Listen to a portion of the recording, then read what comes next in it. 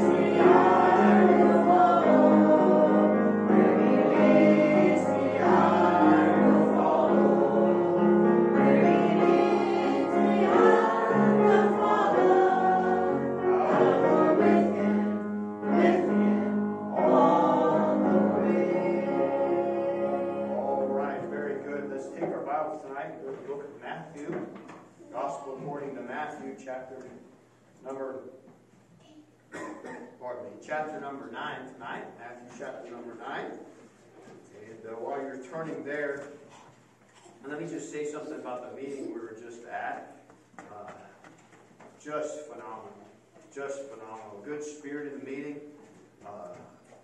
But I just appreciated each sermon. Both men that preached, Brother Cox and Brother Tony Hudson, this was the first time they had traveled out since the whole shutdown and everything. The first time they preached somewhere else, and so a little bit different, you know, after you get out of it and then come back in, just everything's a little bit different, but just phenomenal messages, and I can't preach them tonight. I would like to, but Brother Cox preached the message.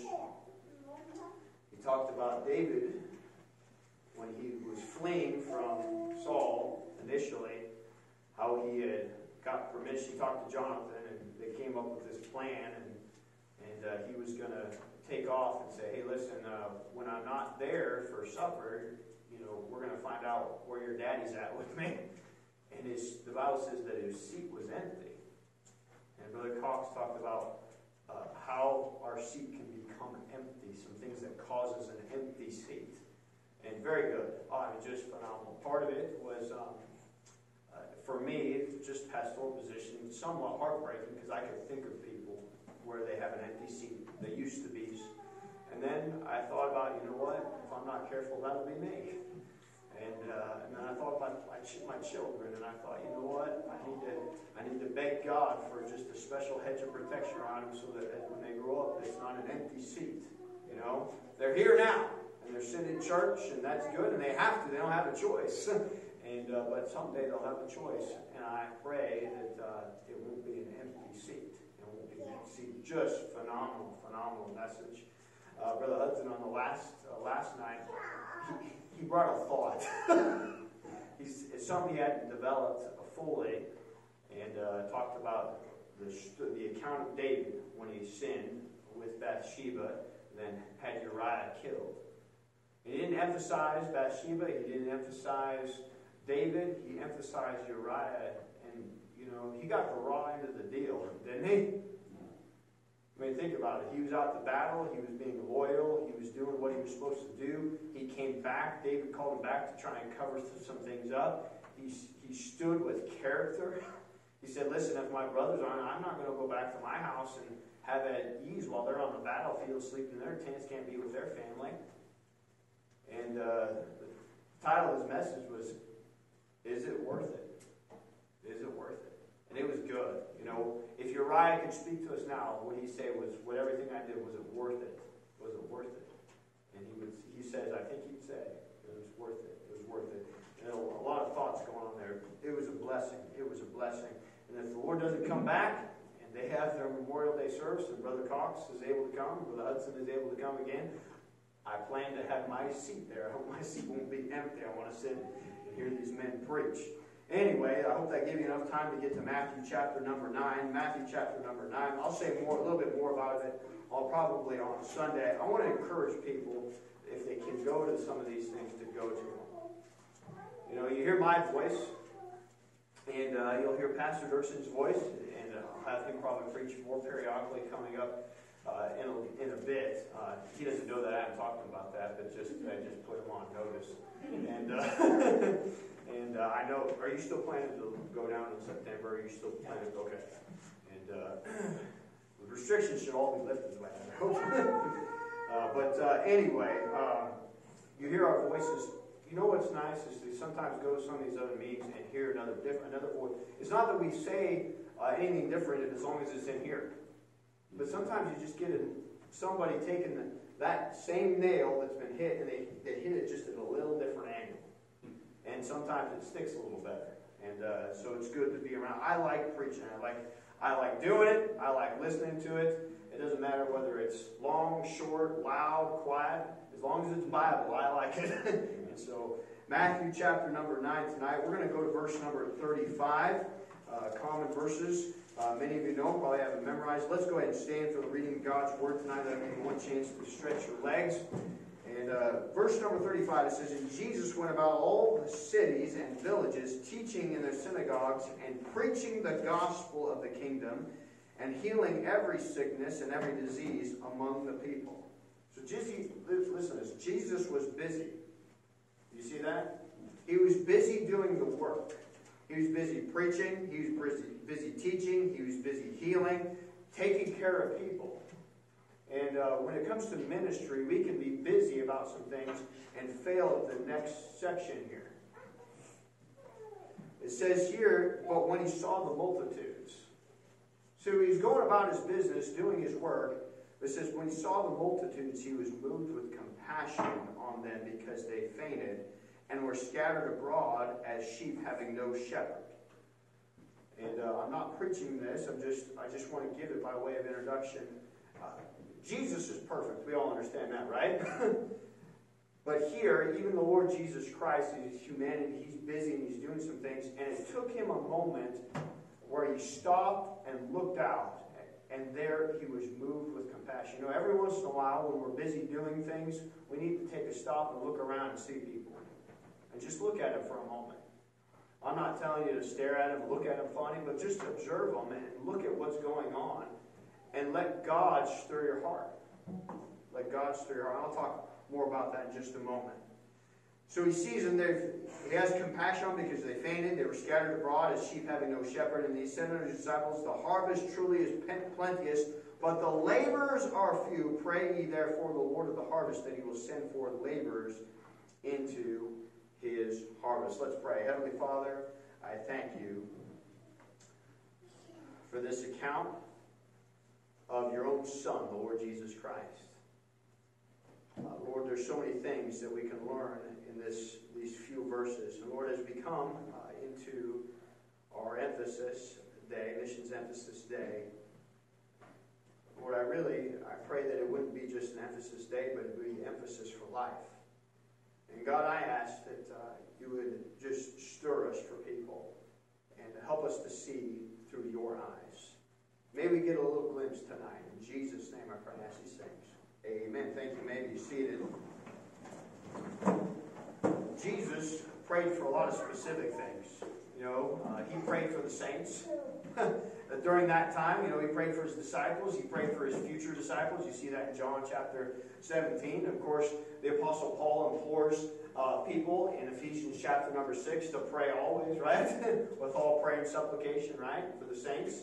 And so there's specific things that we ought to pray for. If you go through the scriptures, there's a lot of things, a lot of dynamics to the avenue of prayer. And I'm just going to give one specific area here to pray for laborers, Well, how do we get to the point where we really make that an integral part of our life?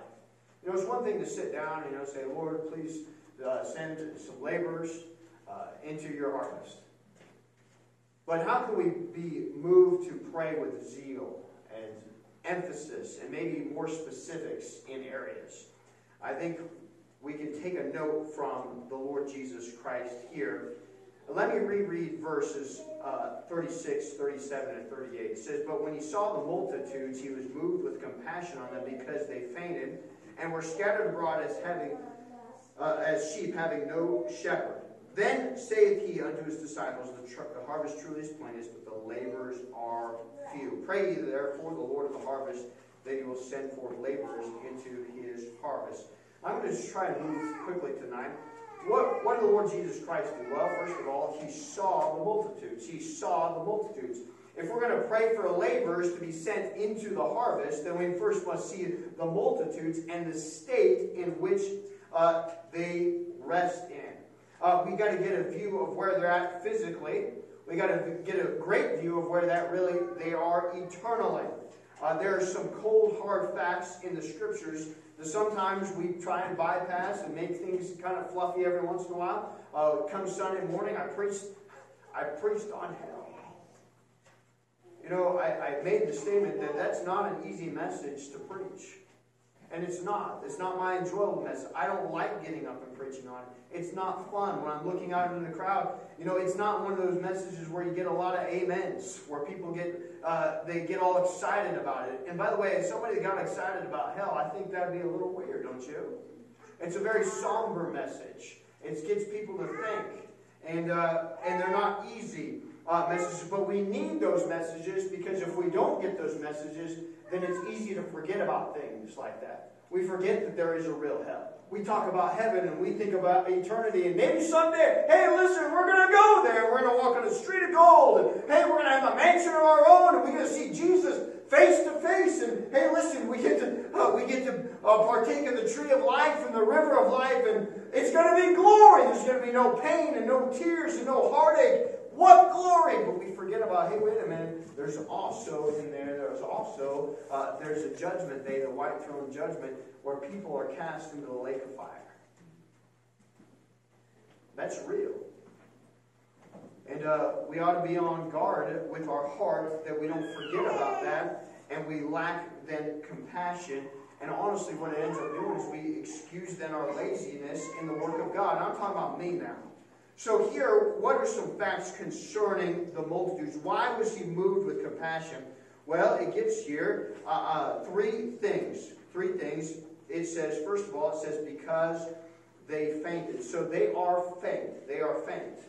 The Bible says, for all have sinned and come short of the glory of God. We understand that. There's none righteous, no, not one. There's none that doeth good, right? There's none that seeketh after God. We are all an unclean thing. Listen, our righteousnesses are as filthy rags in the eyes of God, right? The best we can do. We fade as a leaf, right?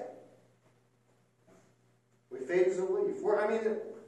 The human race thinks sometimes they're invincible, but I think this little virus came through and reminded everybody, hey, we're not as invincible as we thought we were. Whenever I look at the scriptures, even though those verses, I have them memorized, and I know those verses, but when I sit and I think about it, and then I look out on people and I see them, and they're in their sin, I'm like, man, look at them. They're so weary. They weary themselves. They're faint within their sin. They grope in darkness. They try and figure things out. They weary themselves to figure out all life's problems, and there's only one place that can give them the answer. They're faint. They're faint.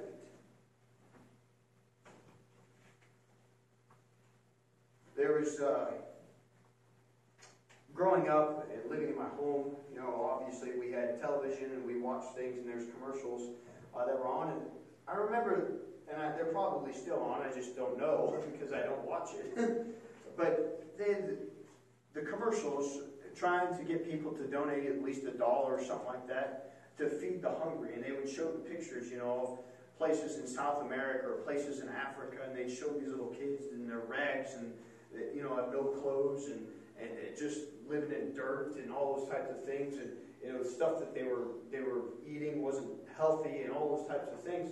And you know why they do that? So, well, because they want your money. Well, yeah. But they're trying to get you to look at it so that you will have compassion. The Bible says, mine eye affecteth my heart.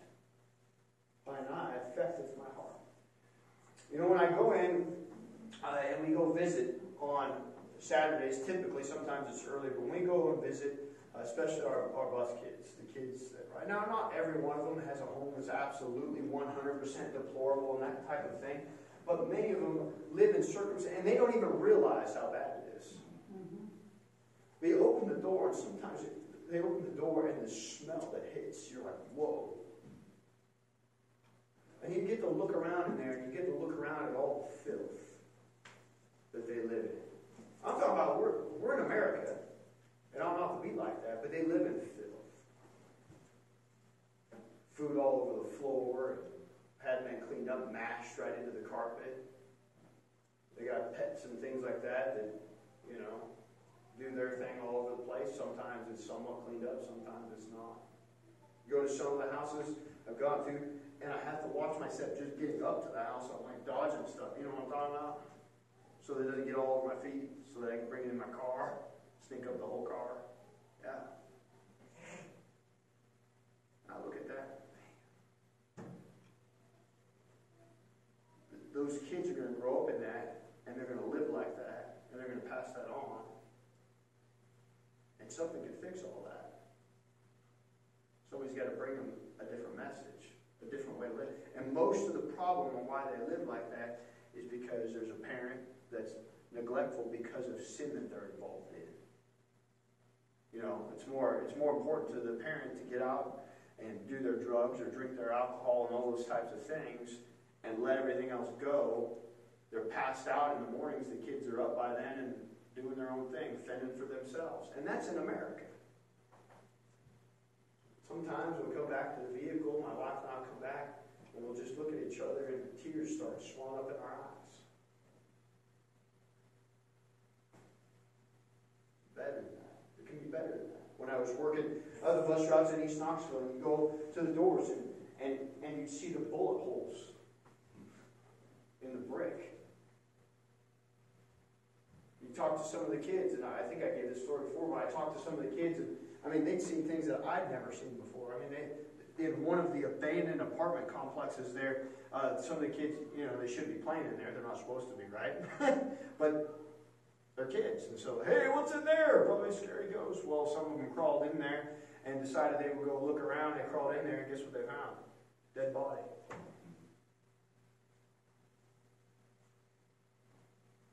I think, man, they got to have better than this.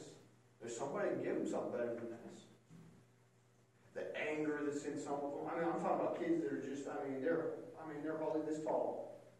And the anger and the bitterness and all those things. And you look at them, man, hey, they're faint. They're faint. The Lord Jesus Christ, in the midst of all what he was doing, he says, listen, he stopped for a moment and he saw the multitudes and he was moved with compassion on them because they fainted. They were wearied by sin. We had a young man that came in on Sunday, sat in here. I want to be careful. But I took him to a place after service, tried to talk to him a little bit.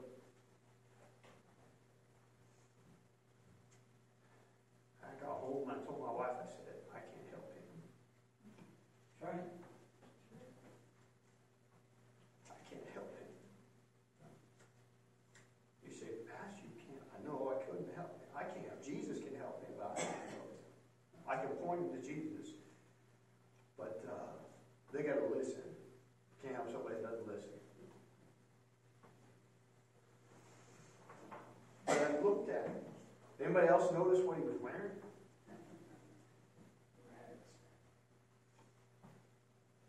Well, how did he get that way? Sin. He's faint with sin. Let our eyes, somebody like that could come in and we could smell them or whatever and look at them and like, ooh. Or we could let it move us with compassion. Hey, they need Christ. They need Christ. They are faint. Number 2, it says they're scattered. So he says not only are they faint, he says they were scattered abroad. They're scattered abroad. Now the word scattered literally means to be cast out or thrown out. They're scattered abroad. And it's not necessarily a purposeful, like somebody picked them up and threw them down, but they are scattered. They're thrown out. They're cast out. They're just scattered around out there. They're just kind of wandering through life, so to speak. And he's looking at them and he's watching them maybe hustle and bustle, but they're scattered out there, going to this place and going to that place and doing this thing and just scattered, just thrown here and there and everywhere because of sin. They're scattered. The Bible says the wages of sin is death. The soul that sinneth, it shall die. Wherefore by one man's sin entered into the world, and death by sin. So death passed upon all men, for that all have sinned.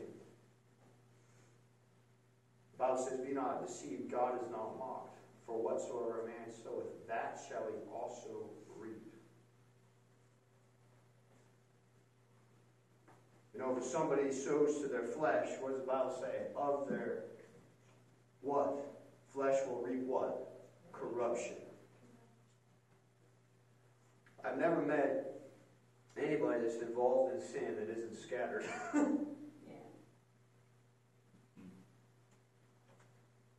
never settled. They're always this way and that way and scattered.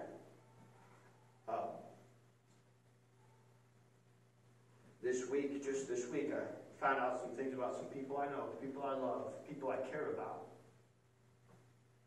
Young family, 3 kids.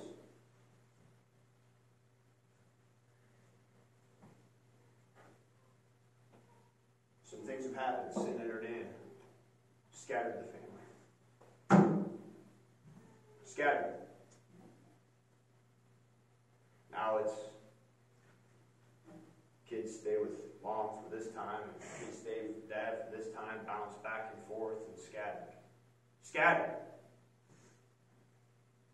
Cast around. Why? Sin. They're scattered. When Jesus looked at it, it moved him with compassion. Not only were they scattered, but number 3, they needed leadership, spiritual leadership. He saw that they didn't have any leadership. It says they fainted, they were scattered abroad, and it says, as sheep having no shepherd. Nobody to rein them in. Nobody to say, hey, come this way. Nobody to tell them what was right. Nobody to give them direction. Just wandering around. Now, I don't know a whole lot about sheep. I don't. I just don't know a whole lot about sheep. I do know this, they're not real smart. And God likens me to a sheep, so that tells you where I'm at. They're not real smart. Some stories I've read about sheep and things, they'll just kind of drift off. They just kind of do their thing, and they just start going, hey, what's over here? Not paying attention to what's going on. They don't care about the dangers that are there. They just kind of go. They got to have somebody to rein them in. Sheep are very feeble. They're easily broke down. They're easily picked on. They don't have a lot of defense systems. In fact, I don't think they really have much of a defense system at all except for the shepherd. They've got to have somebody to guide them. They have to have somebody to give them direction. They got to have somebody to say, hey, stay away from there. And Jesus was looking at him and saying, listen, somebody's got to be able to tell them. Somebody's got to give them direction. They're wandering around here. They're scattered abroad. They're faint. They're weary in their sin. And they don't have anybody to tell them anything different.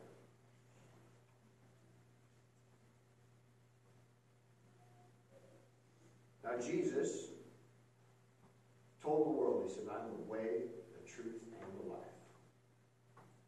He's the good shepherd, isn't he? He's the door. There's not salvation in any other, correct? There's none other name under heaven given among men whereby we must be saved, right? He is it. You think about all the damage that religion has done.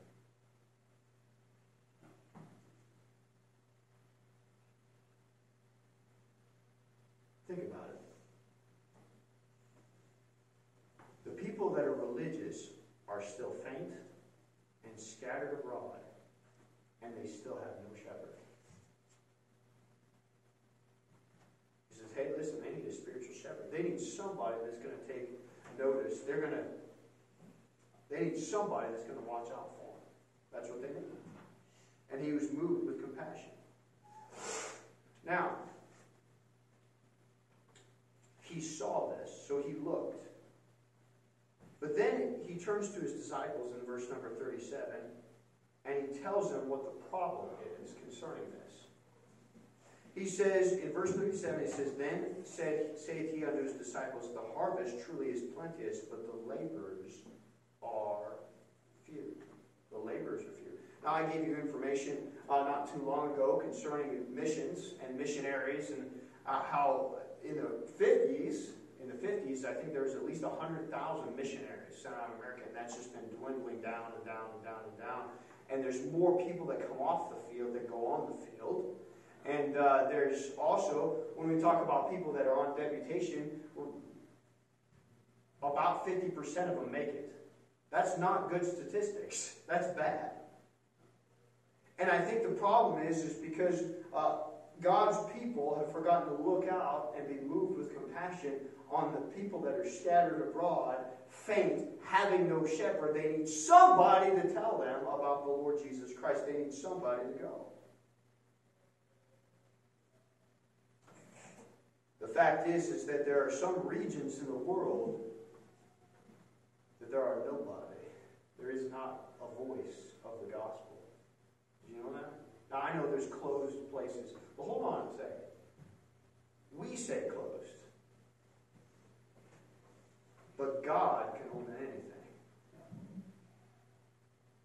Maybe the problem isn't that it's closed as much as the area is closed as much as people's hearts are closed. Well, we can't go over there. I remember after 9/11 took place, and many of you would remember that day when you heard the news, and maybe the thoughts and the emotions that went through your mind. And for everybody's a little bit different, right? And of course, almost everybody was like, hey, we got to take care of this thing. And, there's this rise of patriotism, right? And there's people that began to pray and things like that. But one of the disturbing things that came out of that is that the lack of compassion or lack of love towards Islamic people. You say, what do you mean? Don't they need Christ just like anybody else? I met people, I'm talking about Christian people that thought all of them should die. Well, if they die, where are they going? Do you hear me? If they die, where are they going? They're going to go to hell.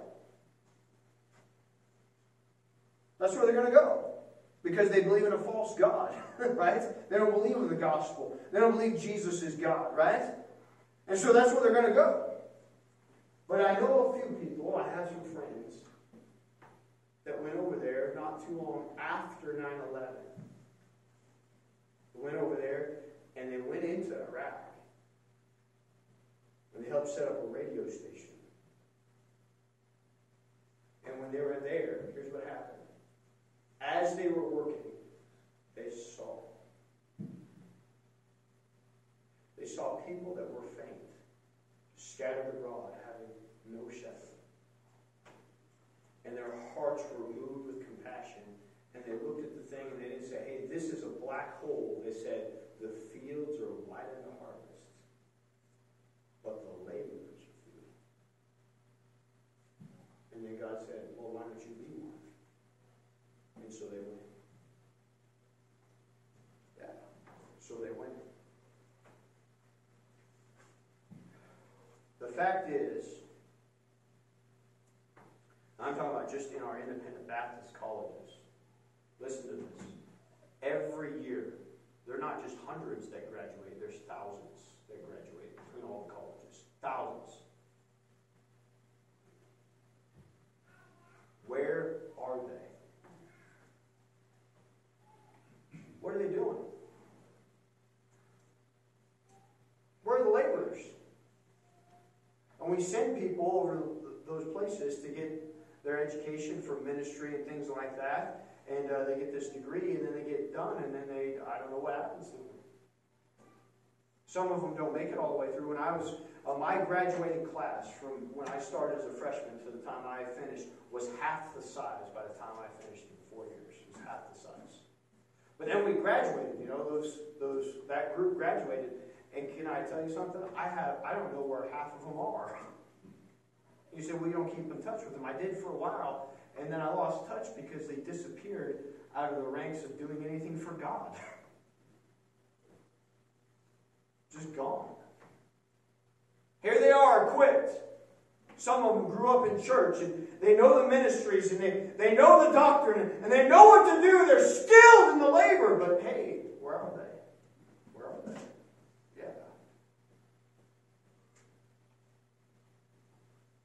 Now we're small here, our church. But I don't believe for a minute that God doesn't want to send people out from this church. And I know He has from in the past. Well, I'm talking about future-wise. We ought to always be tender to that. Always be tender to that. I'm talking about it doesn't matter what age you are. We ought to be tender to that. There's people that I know Dr. Ron Williams, all the years of ministry that he spent dealing with the girls and the girls' home and all those things that they had to shut down. Now he has to revamp it. He's going out to evangelism. And I read his latest prayer letter, and he says, it's odd, at this age of me changing ministry, like I am kind of stepping out into new waters. But I praise God. He's looking at it saying, hey, I'm still a laborer. I'm still a laborer, right? And so he sees that, but the laborers are few. The problem is not that there's people that out there that aren't willing to receive Christ. There are people out there. And I know there's places that are a little bit tougher, and there's places that are a little bit harder. And it seems like maybe where the gospel, when it goes out, it seems to ring on deaf ears, so to speak. But there's one, or there's two. There's still somebody there. The problem is not that there's not enough people to witness to. The problem is we don't have enough people out witnessing to them. That's the problem. The problem here in Butte is not the fact that there aren't enough sinners. There's plenty of them. Pastor Burks has talked about. There's plenty of sinners within this town. There just needs to be enough people going out giving the gospel, right? Yeah. In a year, we had to stop a lot of things, but when we started firing up back door knocking, you could see where it's highlighted on the map over there, where we started door knocking and those types of things. I started looking at that and I'm like, man, it's taken a long time to cover ground. This is bigger. This is a bigger city than you first look at. But the more people that go out, the more ground can be covered. Yeah. The labor So what do? We say, well, the laborers are few, we need help. And I believe that, I believe we need help in several areas. So what's the answer to this? Well, first of all, we got to look at it, right? We got to see, right? We got to see. I want to encourage everybody, and I know one of the things that, the reason I'm saying this is because I want you to understand Pastor Dirkson's heart on some things when he brought me this way. One of the first things he did is we drove up from the top over there and looked down across the city. Because up there you can see pretty much everything. You say, well, it's just a city. But see, here in my eyes, his eyes, it's not a city where you're looking at buildings. Every building that I'm looking at there is representing there's people that live in that building. There's people that work in that building. Every place is just full of people. Buildings don't mean a whole lot to me. I didn't come to a place just to look at buildings and try and, oh, that's nice. That's good architecture right there. That's pretty cool. There's people. I want to encourage all of you, maybe within the next month, maybe take a drive up to the top and look down. And don't see a city, see people. And let it stir you. Say, hey, there's somebody down there that's not saved. Somebody down there that needs Christ. Somebody down there that's faint. Somebody down there that's weary. Somebody down there that's scattered. And they have no shepherd. And they need one. Let it move you. Okay, so first you need to sit. Okay? You need to sit. You need to look at it. And then next is this. We need to ask. I think it's harder for us to ask appropriately and more specifically if we don't first see them. So go see. And then let's ask the Lord to send laborers. This is what he says in verse number 38. He says, pray ye therefore the Lord of the harvest that he will send forth laborers into his harvest. Now, don't you think God wants to answer that prayer? I mean, Jesus said pray for it, didn't he? He didn't say it because he didn't think the Father would answer that prayer. He said it because he knows the Father's heart, right? And he understands, hey, listen, he wants to send people, right? So the problem is not that people aren't being trained to do the work now. Listen to me very carefully. I just mentioned it. We have a lot of Bible colleges. We have a lot of churches that have trained people over the years. We have the training. That's not the problem. The problem is not that there's not enough people to do the job, because there are. The problem is not that there's not enough resources to get it done, because there are. The problem is not the fact that preachers are not preaching about dedication to the Lord Jesus Christ and his cause, because I believe for the most part they are. There's preachers all over the United States that stand up in pulpits from Sunday to Sunday, and evangelists, those types of things, preaching and saying, listen, the harvest is plenteous, it's wide, it's ready to go. We just need some laborers. We need some preachers. We need some missionaries. We need some people that are dedicated for the cause of Christ. We need some Sunday school teachers. We need some people that run the bus ministry. We need some more people that are out in children's ministry. We need some people out in the jail ministry. We need some people out in recovery ministry. That's being preached. I don't think it's not being preached. It's being preached. You say, well, is it being preached here? You just heard it. I don't think that's the problem. I don't think the problem is that the Holy Spirit just stopped working. He has the same power today as he did back in the apostolic age when he set the whole church on fire, right? And 3,000 people were saved and baptized in one day. That hasn't changed. I think the problem is, in my life, is I haven't taken it seriously in the avenue of prayer. Now, I can preach my lungs out that people need to surrender to Christ, the call of God, those type of things. But if I don't pray God will send people, then what good is that going to do?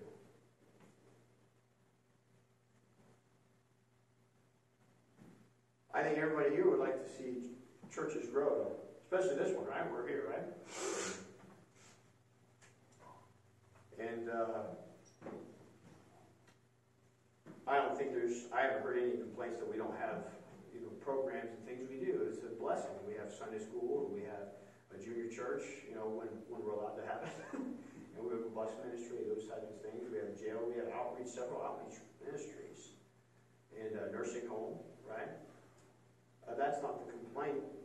But if it's going to expand at any point, it has to have laborers to do it. It just does. You have to have more teachers. You're going to run more bus routes, you got to have more people driving buses.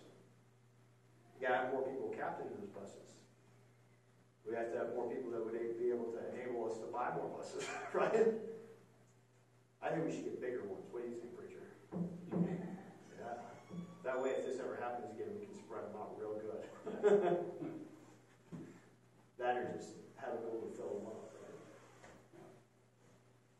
Although I kind of like those little buses. They maneuver real well. What I'm saying is this, is if we're going to see laborers go out, then we've got to be serious about praying for them.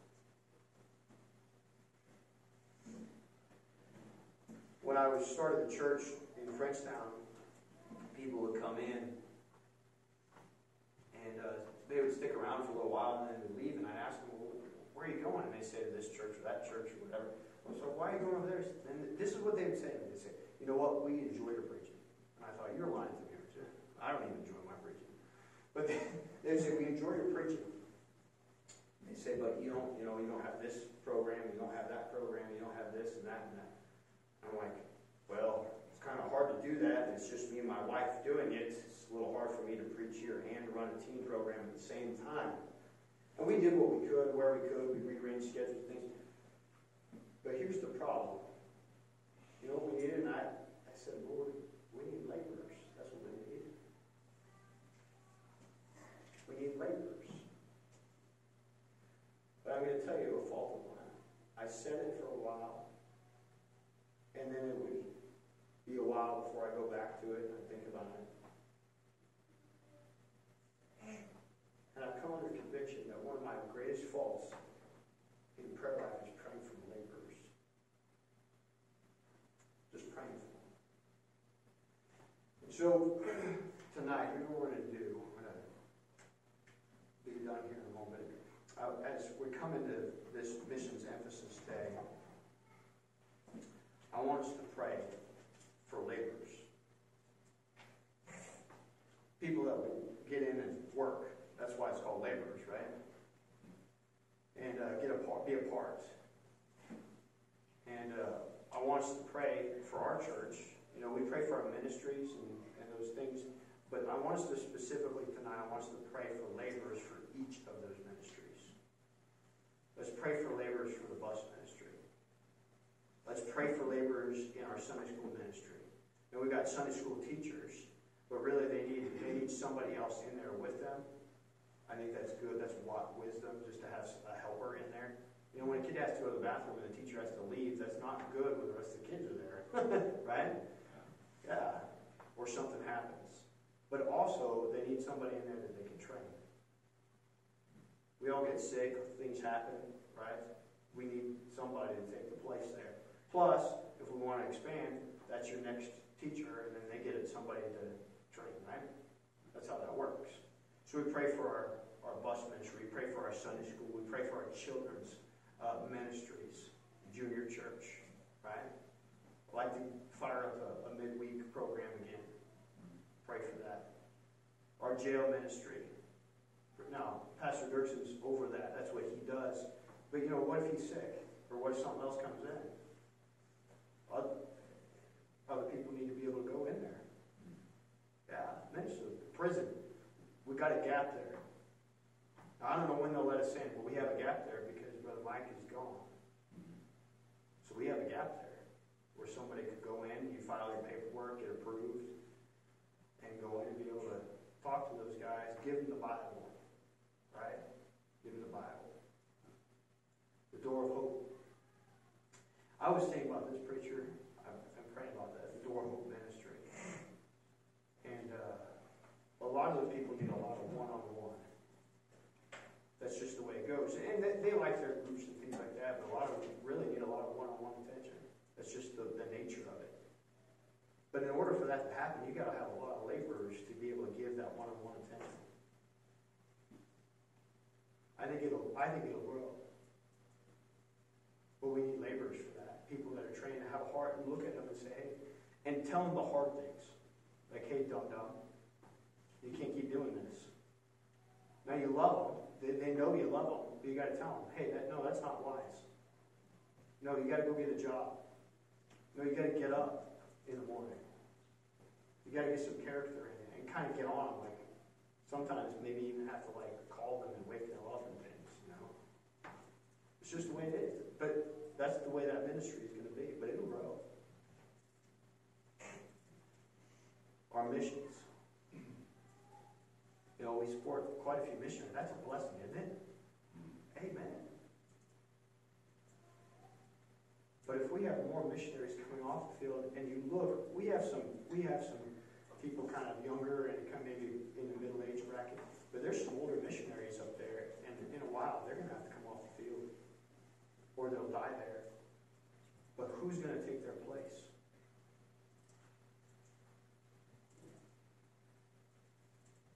Who's going to go into the Middle East? Who's going to go into communist China? We got missionaries in the Ming State, they're in Japan. We need somebody else that goes over there. There's a lot of people in Japan. Some people say South America is inundated, but there's areas there that need the gospel. We need another brother over. Goes in these hard to reach places. We need that. But you can't work that up. Listen, God called me to preach. None of you could coax me into it or out of it. But I wonder if there was somebody that was praying for laborers and God said, how about you, Mark? Right. I think so.